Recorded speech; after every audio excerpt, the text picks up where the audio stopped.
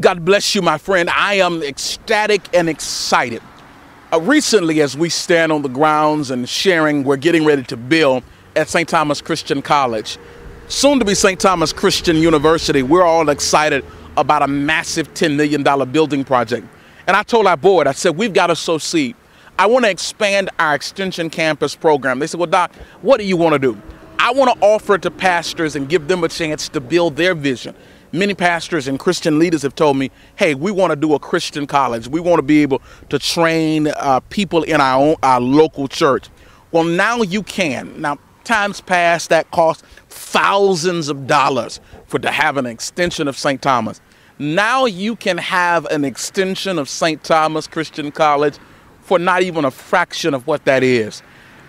Being able to train leaders and develop, and your people complete their degrees and matriculate in school.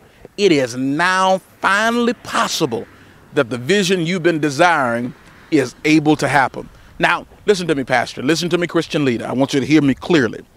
You can operate one in your school, have that name designation, but connected with St. Thomas Christian College. Your students receive bona fide degrees and matriculate through the academic process. It is not an impossible vision of having a training school in your local church. You will call my office. They will give you information and send you some information about what it takes. You can go online today and simply apply to become an extension of our school. We've got selected amounts that we're going to do, but you've got the chance of a lifetime to be connected. Great time to be connected as we build this $10 million facility. Add a nursing program and a fine arts program, computer science program. These are great days. I want to share with you.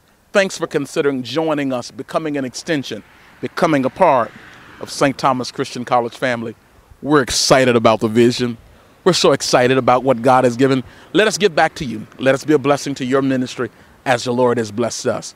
One thing I learned at the beginning of ministry, the principle of seed time and harvest time must exist in order to be successful. Thank you.